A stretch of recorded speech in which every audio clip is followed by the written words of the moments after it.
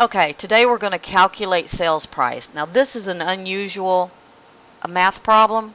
It is in the book, and I've seen it appear on tests here and there. So I'm going to teach it to you.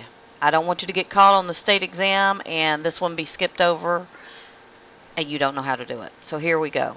The interest portion of Alex's first payment is $825.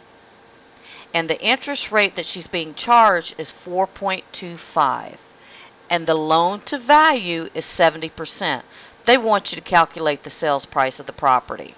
This is a little intimidating and it's kind of opposite of what you might think.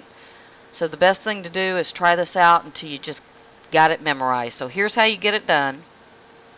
You take the $825, which represents the interest. You multiply it times 12 because there's 12 months in a year. $9,900 is actually your first year's interest, not month like it says on there. So you take $9,900 and divide it by your interest rate, which is 4.25. That gives you $232,941.18. You turn around and divide that by your loan to value, which is 70%. That actually gives you the sales price, $332,773.11.